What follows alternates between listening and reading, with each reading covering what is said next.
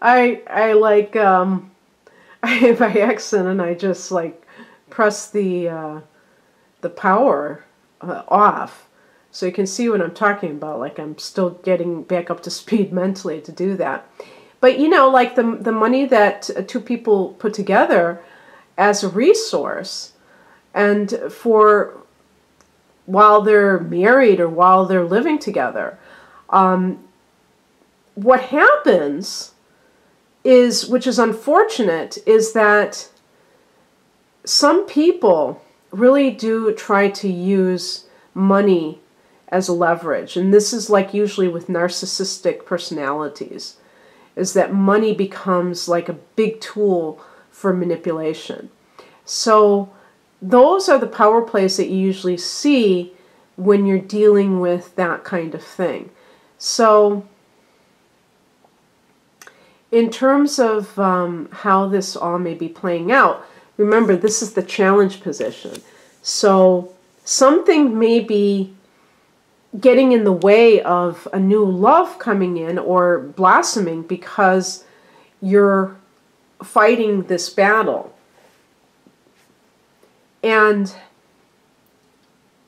like I say, sometimes people use that as a way to get other people to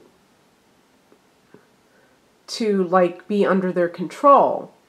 And if you're not addicted to money, then nobody can ever own you. And so I want you to just remember that, because you can always just walk away and maintain your independence and your dignity and move on with your life. And even if sometimes people may not contribute financially to like a business, and the other party started the business, but they contributed in terms of time and effort. So if your partner has a business and you want to be compensated when you're divorced, because you argue that you worked for the business for free for quite a while, but you were thinking, hey, we're in it together now.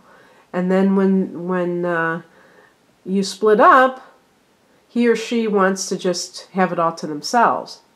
Well, that may be true, but remember that the longer that you fight, the more you are attached to this other person. And if they are truly toxic, it might not be worth it.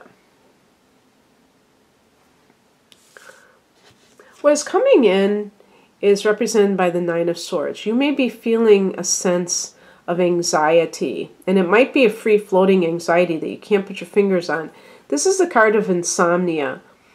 But really, in the Rider-Waite deck, there's a great picture, and I was so glad to read an interpretation of it where it talked about how the bedspread had these flowers on it, and it was supposed to symbolize that it was actually that the person wasn't really under duress. It was their own making.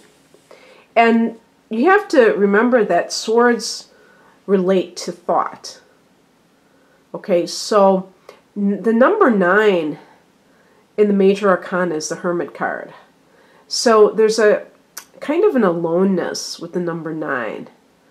And this means that the Nine of Swords is you being alone with your thoughts. And when you're alone with your thoughts, they may start to mushroom. And one thought leads to the next, and that's where the anxiety, because then it becomes racing thoughts, and you start to, like, get anxiety. And really, it's about thinking too much. So it's something that you can control if you really put your mind to it. Because if you're like okay and you're going to accept whatever outcome happens for you, if there's some kind of a situation with a former party, then you don't have anything to fear. And you can get on with your life. You should be happy to know that the outcome of this reading is the Four of Pentacles, which is like, even though this is an earthy energy, I associate this with Cancer because this is a card of being a good money manager and being really in control. You see how the person's holding on to their finances. But sometimes even in the upright position, this is somebody who's holding on maybe a little bit too tightly to their resources. But for Cancer, it's you thinking, I'm saving for a rainy day. And you really believe that you have to be prepared because you never know what's going to happen. And that's where the Nine of Swords comes, because if there's anybody that says, what if this happens, what if that happens, it's Cancer, very like a worry wart. But what I want to direct you to is the Ace of Cups, because this is the spiritual message, and I think that new love prevails for you. And even if you have to deal with something relatively unpleasant with a former partner, that you have that to look forward to.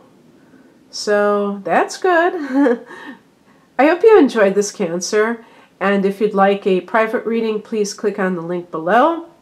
Otherwise, have an awesome February. Bye.